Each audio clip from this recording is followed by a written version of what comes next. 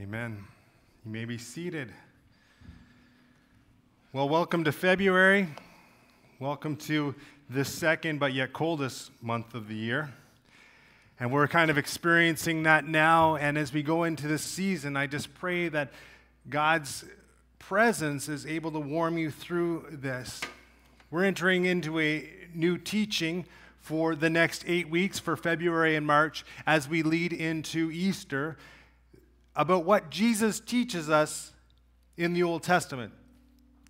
And what's important for us as we go into this conversation is to really understand the purpose of the Old Testament, and not only just the purpose of the Old Testament, but how the Old Testament will continue to teach us more about Jesus. We often think of a separation between who Jesus was in the New Testament and separate the Old Testament, saying, no, that was days past. We just need to focus on the New Testament now, and that's not always the case. So I want you to open up your Bibles to Exodus chapter 33 today. And as you open it up, I really want to introduce our conversation for today. Our conversation today is really about discovering the glory of God. Discovering the glory of God. And so our goal today for KBC is to worship to that point. So the reason I'm up here after 2 songs is really to introduce how to receive the glory of God and how to work through that when He shows up. So we're going to be doing communion a little bit later on in the service. And for communion, again, similar to last time we did communion, we're going to invite you forward in an act of worship. And Marilyn and Sue will be holding the juice, which represents the blood of Christ. And you're going to grab, with the tongs, a piece of pita bread. You're going to take that and you're going to dip it in the juice, which represents, again, the blood of Christ. And you're going to take and really consume, through communion, the body and blood of Christ. And we're going to continue in worship through that and experience the Spirit of God, which we'll discover today is represented as the glory of Christ or glory of God in the Old Testament. Chapter 33, verse 12, a story of Moses up on the Mount Sinai. He's up there by himself, and he's just come off of a real angry episode. He just spent 40 days up on this mount previous, and God had given him what we know now as the 10 Commandments. These 10 Commandments, of course, within those are, thou shalt not steal, don't kill me, don't sleep with my wife. Those are really important rules in today's society. My thankfulness for the 10 Commandments, and, even though somebody might want to kill me, they realize that's against the 10 Commandments. And, you go on with all of those 10 commandments, because they all make sense. God is saying, I am God. Have no other gods before me. Pretty simple. Moses comes down off this mountain after receiving these 10 commandments, and the people have already found another god, a golden calf. And Moses throws these 10 commandments down and busts them to the ground. They just shatter. He goes back up on the mountain in this story, and he's like, God, I don't get it. You've given me this task of leading these people, and they don't even want to follow me. What's that all about? Verse 12. Moses said to the Lord, you've been telling me, lead these people, but you've not let me know whom you will send with me. You have said, I know you by name, and you have found favor with me. If you are pleased with me, teach me your ways, so I may know you and continue to find favor with you. Remember that this nation is your people. The Lord replied, my presence will go with you, and I will give you rest. Then Moses said to him, if your presence does not go with us, do not send us up from here. How will anyone know that you are pleased with me and with your people unless you go with us? What else will distinguish me and your people from all the other people on the face of the earth? And the Lord said to Moses, I will do the very thing you have asked. because I am pleased with you, and I know you by name." Then Moses said, "Now show me your glory." And the Lord said, "I will cause all my goodness to pass in front of you, and I will proclaim my name, the Lord, in your presence. I will have mercy on whom I will have mercy. I will have compassion on whom I have compassion." But he said, "You cannot see my face, for no one may see my face and live." Then the Lord said, "There is a place near me where you may stand on a rock. When my glory passes by, I will put you in a cleft in the rock and cover you with my hand until I have passed by. Then I will remove my hand and you will see my back, but my face must not be seen." Father, as we go into this conversation, may you speak life into us. May you speak your Spirit into us. And God, as we go into a time of communion later, God, I pray that the conversation we have right now just leads directly into that communion. So that when we walk out of this place, we have been moved by you because we've been with your Son, Jesus. In your name I pray. Amen. Well, we've gone through this conversation, and it's the Old Testament we're talking about. Let's go all the way back to Genesis chapter 1:1, the idea that God created the heavens and the earth. The earth was formless. And then the Spirit of God hovered over the waters and creation began. The Spirit was involved in everything. Powerful force, enough to create everything we see. But human beings were distracted by the things that they desired, and from Cain and Abel to the place we are at now, we find ourselves far away from God at times. So far away from God that from the fall, the flood occurred. And from that flood, there was a sense that God needed to start over again. And from that start over point with 8 new people, Abraham became Abraham, who gave birth to, or who conceived with Isaac, and then Isaac and Esau moved on to Jacob and Israel. Israel then had 12 sons. Among them was Joseph.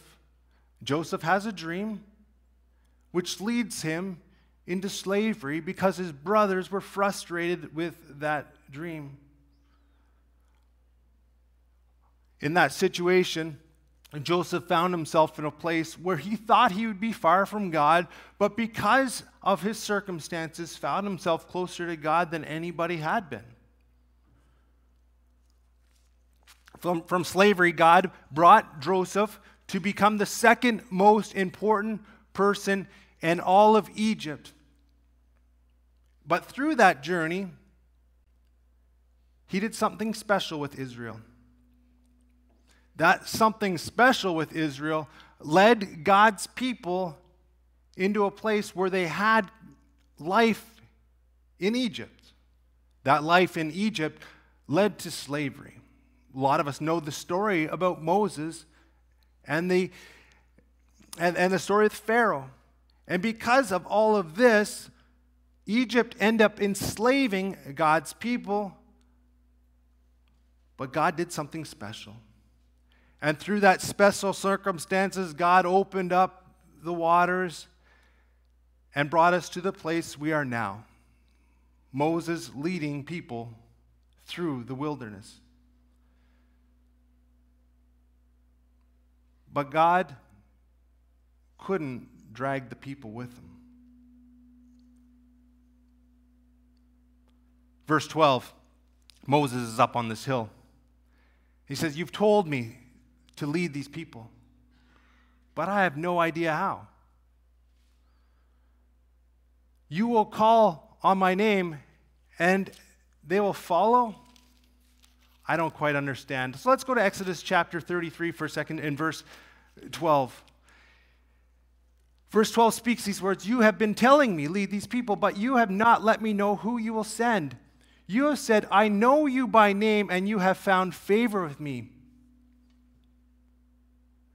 Reminds me of this story of Zacchaeus.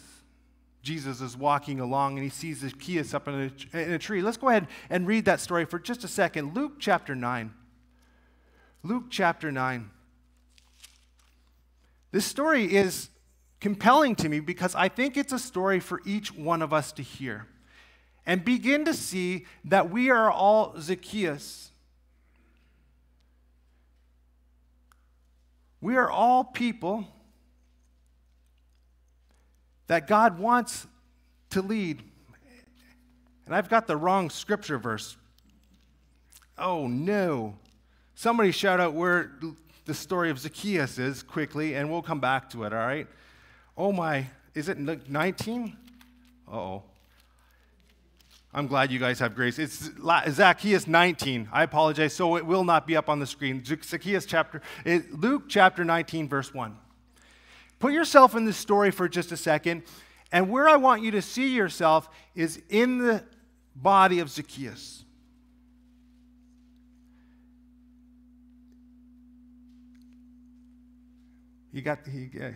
Sorry, a little bit of feedback going on. Yeah, we get this. So Jesus entered Jericho and was passing through.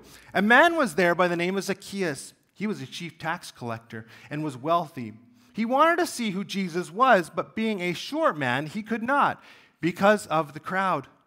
So he ran ahead and climbed a sycamore fig tree to see him. Since Jesus was coming that way, when Jesus reached the spot, he looked up and said to him, Zacchaeus, come down immediately.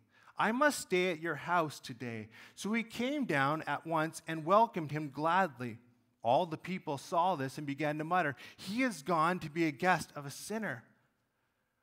But Zacchaeus stood up and said to the Lord, look, Lord, here and now I give half of my possessions to the poor. And if I have cheated anyone of anything, I will pay back 4 times the amount. Jesus said to him, today salvation has come to your house because this man too is a son of Abraham.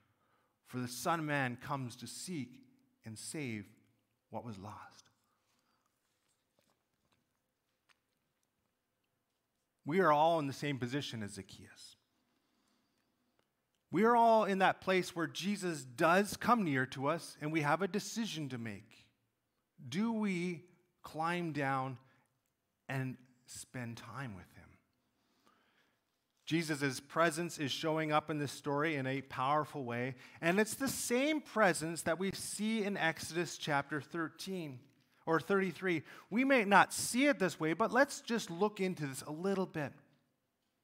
If we just begin to picture Jesus in the Old Testament, and particularly Jesus in the stories, we'll see over the next 8 weeks that God really wants to teach us something about the presence of God, and potentially, it's always been Jesus. Jesus walking with every individual ever created. Verse 13 of chapter 33 says, if you are pleased with me, teach me your ways, so I may know you and continue to find favor with you. Remember that this nation is your people. Show me your intentions, God. Mental health is something that most of us struggle with in today's society. Bell Let's Talk Day reveals the idea that there are very few people that are separated from the struggle of mental health. We all have our struggles. We all have our lack of understanding of why we're even created. And sometimes that just directly shows our lack of understanding of who God is. I'm not correlating mental health with if you become a Christian, you'll never struggle with mental health, because that's not the case at all. I personally struggle with the same issues that a lot of people talk about. And a lot of that comes down to my struggle with not knowing, and not just knowing who God is, but not knowing who I am, who I was created to be. Show me your intentions, Moses said. Verse 14 goes on to say, my presence will go with you, and I will give you rest. God has, to this point, always been known as the I am. When Moses first asked God, who are you? He says, I am who I am. I am the Alpha and Omega, the beginning and the end. But yet, there's a lack of understanding of who you really are, God. And that leads to this lack of understanding that Moses has. So, verse 15, Moses said to him, "If your presence does not go with us, do not send us up from here. I don't want to go." There's also a learning that we can also draw from this. Is I think a lot of the struggles we have in life is because we actually get ahead of God. We're so far ahead of God that we've almost forgotten about Him. Verse 15 leads into this idea that we need to learn to not get ahead of God. I love what Moses says, "I won't go with you unless your presence goes with us." Verse 17, skipping there, and the Lord said to Moses, "I will do the very thing you have asked because I am pleased with you, and I know you by name." Verse 18, Moses said, "Now show me your glory." So here's where the teaching about the presence of God begins. And this is, I think, one of the things we all have to learn how to ask God for. We want God in our lives, but we really don't know how to draw Him into it sometimes. And I think Moses is in the same situation. Up to this point, God has been kind of periphery with him. And Moses is finally saying, "I want you to show me who you really am, because all I know of you right now is the stuff I see in the periphery. I've seen your miracles, I've seen what you've done, but yet your people are still struggling to follow you. And I'm included in that. Show me your glory." This word glory in the Hebrew would be kabod. A lot of Scripture would also point to this idea of Shekinah. It's called Shekinah glory. This Shekinah glory is defined as something quite heavy. When you've actually heard some people talk about the Spirit of God, they say it's like a heavy presence in the room. It's like a feeling that you can't get over. You can't escape it. When the Spirit of God shows up, you can't escape it. Back in my youth ministry days, we went down to a place called Camp Shikdahak. I got to say that properly. Whenever I say it, it's Camp Shikdahak. And there's this building at Camp Shikdahak called Shekinah. It's where they go and have worship. And that's the first time I've ever heard this word Shekinah. And I was kind of wondering about that. And my youth were asking, what does Shekinah mean? So I actually had to look up Shekinah. And it's the idea of the heavy presence of God. It's the first time I'd ever worshiped in this place called Shekinah. But what I told the youth is I said, you know what we should do when we go into this place, now knowing what Shekinah is, we need to allow God's Spirit to work. And that night was one of the most amazing nights of worship I ever experienced because the Shekinah glory was present. The first time we see the glory of God, it's a powerful force. And here, you'll see part of the story is Moses' first experience of the glory of God. Show me your glory, verse 18 says. And the Lord says, I will cause all of my goodness to pass in front of you. Think about that for a second. God's goodness passing in front of you. And I will proclaim my name, the Lord, in your presence. And then he goes on to say something really interesting, because at this point, all we know, or all Moses knows of God is I am, who God is. But then he sees a little bit of a glimpse of the vision of who God wants to be in people's lives. He begins to catch a little bit of a sense of the definition of God. God says these words, I will have compassion on whom I will have compassion. I will have mercy on whom I will have mercy. I will. I'm beginning to see there's a sense here that Moses knows who God is in I am, but has no idea where God is leading. then God says, I will. Beginning to see the Alpha and Omega, the beginning and the end of who God is, the vision of who God is. And once he begins to understand that, something happens. Verse 20, but he said, you cannot see my face, for no one may see me and live. Interesting passage here. We'll talk a little bit more about that as we go on in this 8-week series. Going on to verse 21, then the Lord said, there is a place near me where you may stand on a rock. When my glory, when my kabod passes by, I will put you in a cleft of the rock and cover you with my hand until I have passed by. Let's pause on this verse for just a second. When my glory passes by, I will put you in the cleft of a rock. Interesting. Me personally, physically, I'm really in control of my own body. When I want to move, I move. When I want to stay put, I stay put. God tells Moses, stand on this rock.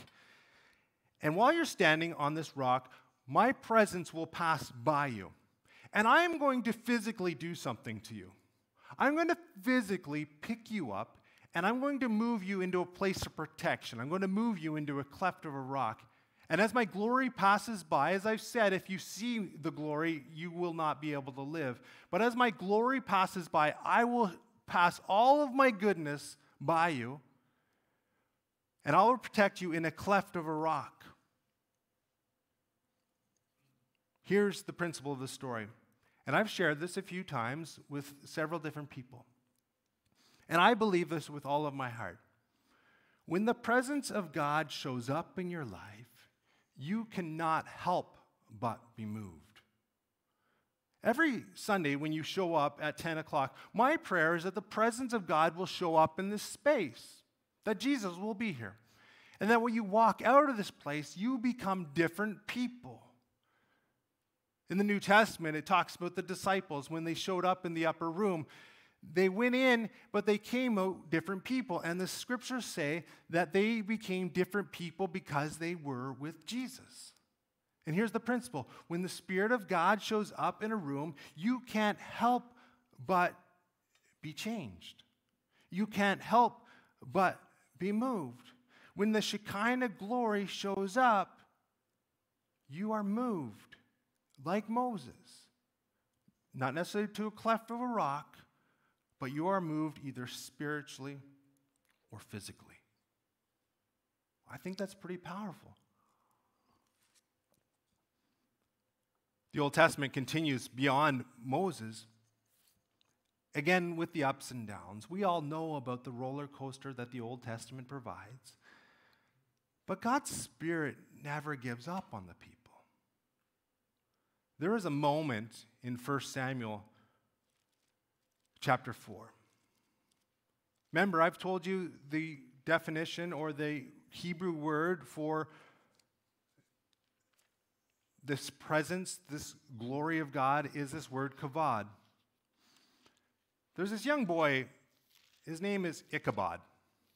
Ichabod shows up in 1 Samuel chapter 4. What's happened in this is that as time has moved on, like we're fast forwarding quite a few years, God's presence is now defined by this Ark of the Covenant. Many of us have heard this. They would walk around with this Ark of the Covenant, and wherever the Ark of the Covenant would go, the glory of God was with them. He would actually show up in a powerful light between two angels called cherubim. They were statues on top of this Ark of the Covenant. Picture this huge military box, but yet fully covered in gold, actually made out of gold. And on top of it, these two cherubim, and between the cherubim was this thing called the atonement seat. God's presence in a ball of fire would show up in this space underneath the cherubim. The wings were spread out such like this, two wings touching each other over top of this atonement seat. And God's presence would wherever the Ark of the Covenant would go, God's presence would go. The kabod would go. And people were touched by it and moved by it. If you touched it, you actually died. That's how powerful it was. But they lost the Ark of the Covenant to the Philistines. And it goes off, and there's an interesting story I'll share with you guys next week about what happens when the Ark of the Covenant is stolen. 1 Samuel chapter 4, verse 21. Phinehas has this boy, and his wife names this boy Ichabod. Remember, Kabod is the glory of God. She names this boy Ichabod. The Ark of the Covenant's now lost, which means the presence of God is gone. And Ichabod, his name means the glory has departed from Israel because of the capture of the Ark of God. The presence is gone. So here's the important part for all of us. We have to find in our own journey with God His presence. We all have to be the place that Moses was in, where he's standing on this rock firm and secure, but with questions.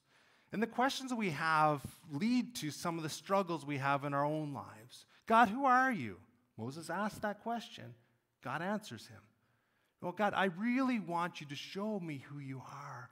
I want you to show me your presence. I want you to show me your Shekinah glory. I want you to show me. And God will answer that, just like he did with Moses, differently for each one of us.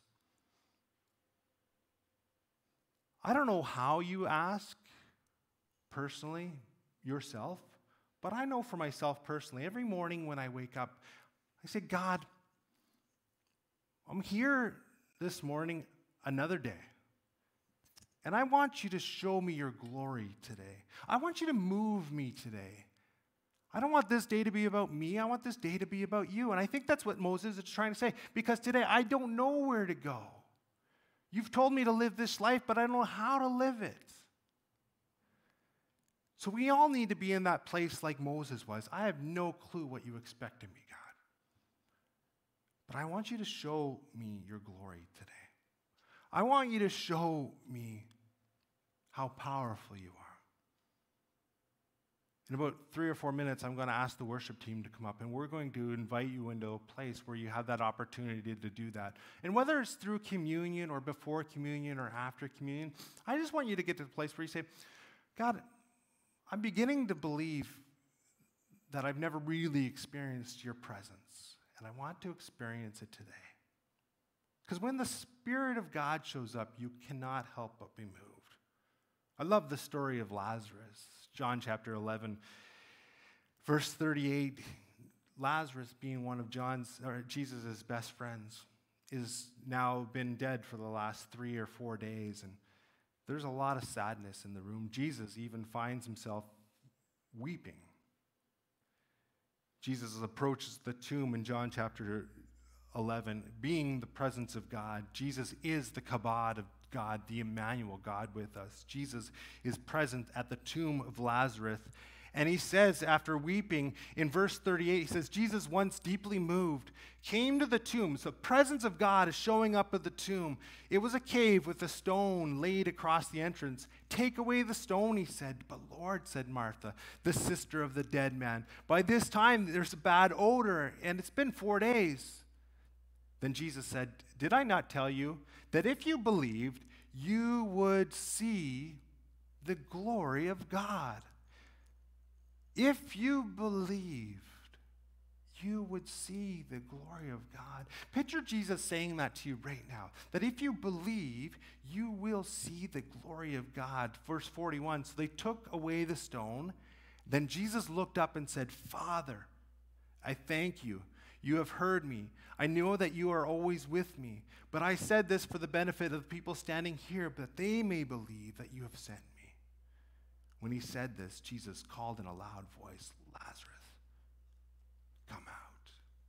The glory of God speaks these words. The presence of God, Jesus, speaks these words. And he speaks these words into your own life.